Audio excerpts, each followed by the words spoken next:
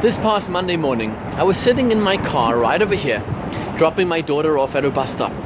A truck was driving past, reversing, and hit my car, causing a little bit of damage right over there. I right away called 911 because I need to file a police report for insurance purposes.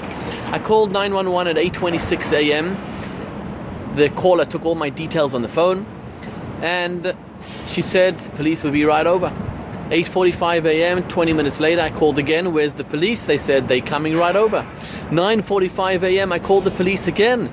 I said I called twice. She said she's going to let the supervisor know. Police are going to come.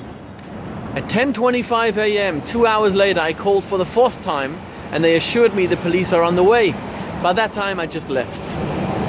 At 1:45 p.m., 5.5 hours after my initial call, the police call me and say, "Where am I?" I say, "I'm in my office." They said, "What are you doing there?" I said, "It's been 5.5 hours.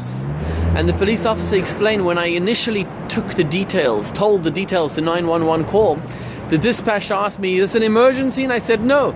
"Are there people trapped?" And I said, "No." "Does anybody need immediate assistance?" And I said, "No." So the officer said I first responded to all the emergency calls, and only after that to the non-emergency calls. And I was thinking to myself, what a tremendous lesson. In this week's parsha, we read all about the Jews in exile. By next week, after being tortured and suffering horribly for 210 years, Moses comes to the Jews and says, he gives them the call. He says, "We're leaving Egypt." The Torah says, "Velo shamu el Moshe," they did not listen to Moses because it was too difficult. The labor, the work was too difficult. They didn't believe. They didn't understand. They couldn't dream that they would be leaving Egypt soon. We are currently also in a nearly 2,000 year exile. And that emergency call has come. The Rebbe promised us we are the last generation of the exile and the first generation of the redemption.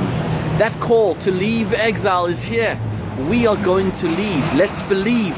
Let's do a mitzvah today to ensure that we will be ready to greet Mashiach right now.